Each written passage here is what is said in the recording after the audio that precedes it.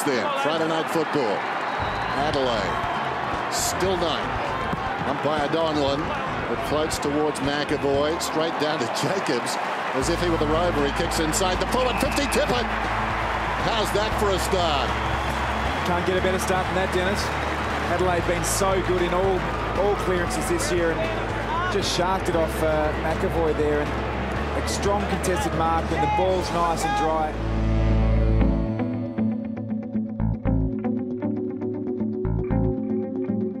Petrenko does that defensive forward role very well.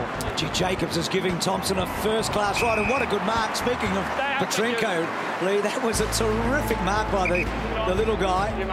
And a powerful leg to fall forward. Tippett being held on to, and he's monstering them, isn't he?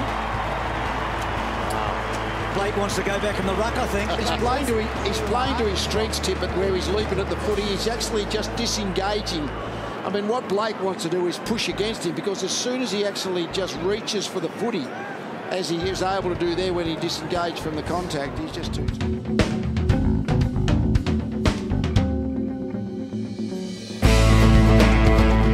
Sloaney's just ignoring the match-up, just going about his footy.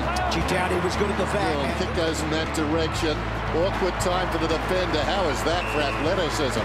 Doughty goes over the top, handstand, the boot, ball goes out of bounds. Well, Rolly, Tom, you put him in your back group for All Australian. That's how impressed you've been with him. To a left footer, Armitage goes across to Stephen, who takes on the goal, runs in and pops it through. Or was it touched? It was touched. Oh. Well, begs the question, why did he play on? No doubting the time.